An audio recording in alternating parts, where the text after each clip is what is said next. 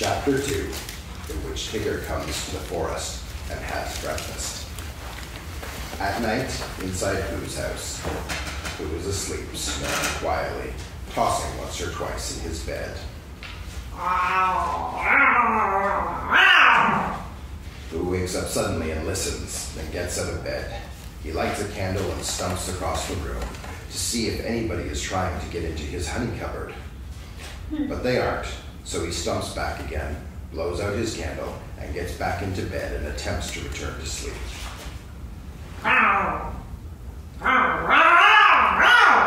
Pooh sits back up in bed and lights his candle once more. Is that you, Piglet? Come in, Christopher Robin. Tell me about it tomorrow, Eeyore. Pooh absorbs the continuing silence for a moment, wondering whether the noise will come back. After a few moments, he convinces himself that it probably won't, and starts to fade back to sleep when...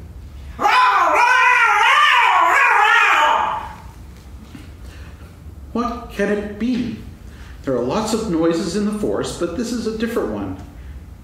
It isn't a growl, and it isn't a purr, and it isn't a bark, and it isn't a noise you make before beginning a piece of poetry. But it's a noise of some kind made by a strange animal, and he's making it outside my door. So I shall get up and ask him not to do it. Pooh gets out of bed, puts on his dressing gown, then opens his front door and steps back somewhat. Hello? Hello? Oh, hello? Hello? Oh, there you are. Hello? Hello? Who is it? Me? Oh, well, come here. Tigger comes in Pooh's door. In the light of the candle, he and Pooh look at each other. I'm Pooh.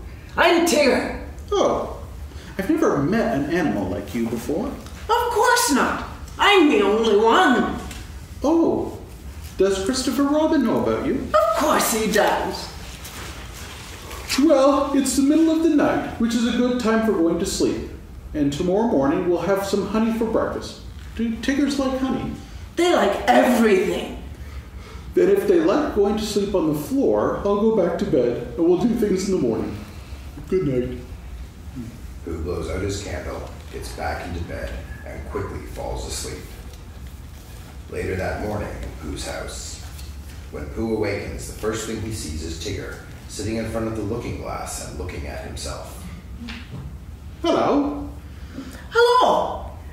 I found somebody just like me. I thought I was the only one. Well, this is a looking glass, and when you look into it... Excuse me a moment. There's something crawling up your table. Tigger jumps to the end of the tablecloth, pulls it to the ground, wraps himself up in it, rolls to the other end of the room, and, after a terrible struggle, gets his head out into the daylight again. Have I won? That's my tablecloth. I wondered what it was. It goes on the table and you put things on it. Then why did it try to bite me when I wasn't looking? I don't think it did. It tried, but I was too quick for it. Pooh puts the cloth back on the table, and he puts down a large honey pot on the cloth, and they sit down to breakfast. And as soon as they sit down, Tigger takes a large mouthful of honey, and he looks up at the ceiling with his head on one side and makes exploring noises with his tongue.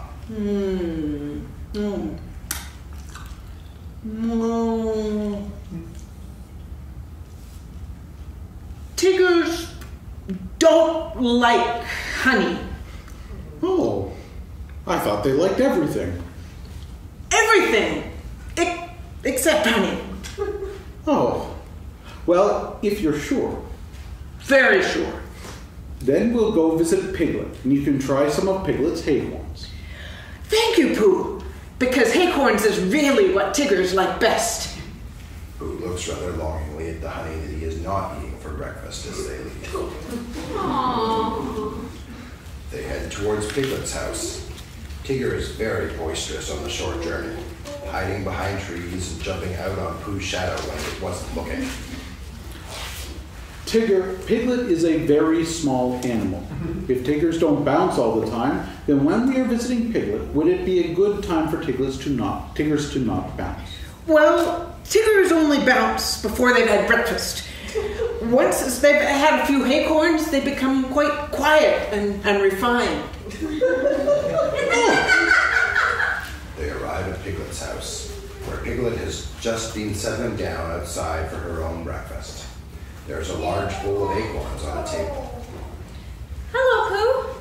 Hello, Piglet. This is Tigger. How is it? Piglet edges round to the other side of the table. I thought tigers were smaller than that. Not the big ones. They like acorns, so that's what we've come for, because poor Tigger hasn't had any breakfast. Piglet pushes the bowl of acorns towards Tigger. Help yourself. Piglet edges closer to Pooh. So you're Tigger. Well. Tigger says nothing because his mouth is full of acorns.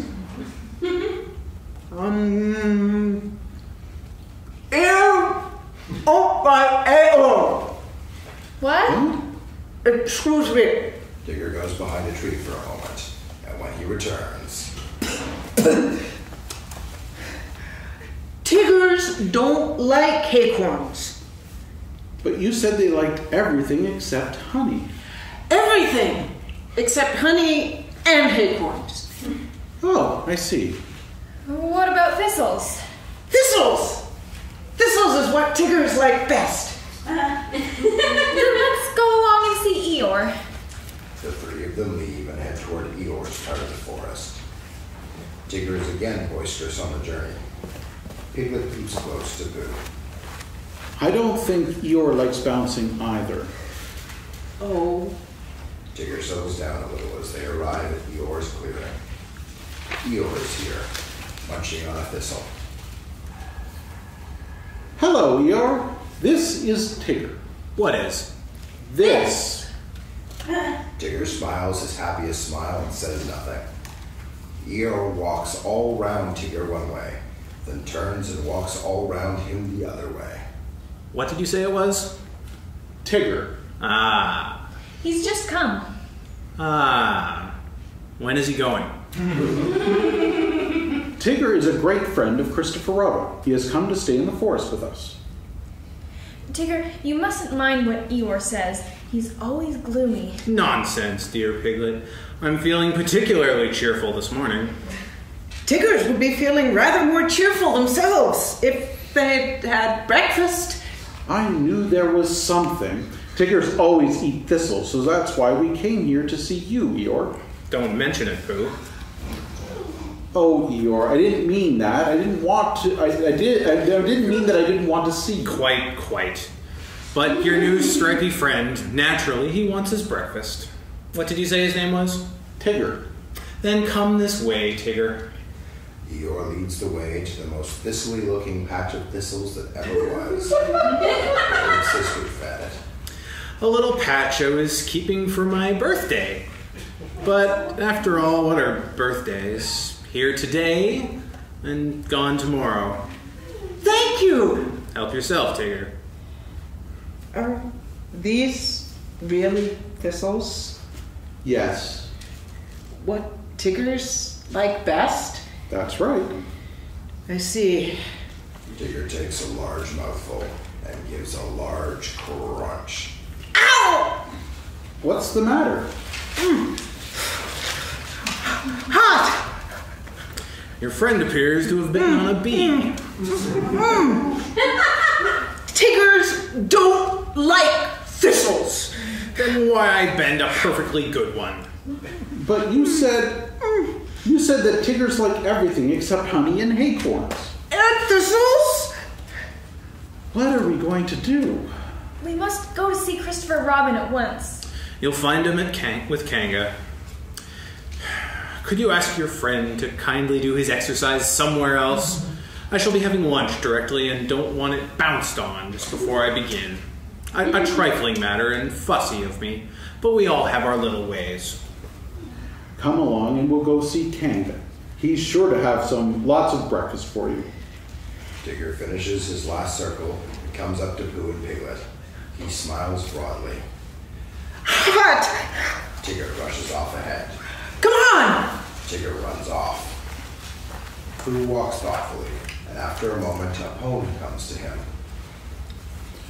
What shall we do about poor little Tigger? He never eats nothing, he'll never get bigger. He doesn't like honey and acorns and thistles because of the taste and because of the bristles. And all of the good things which an animal likes have the wrong sort of swallow or too many spikes. He's quite big enough anyhow. He isn't very big.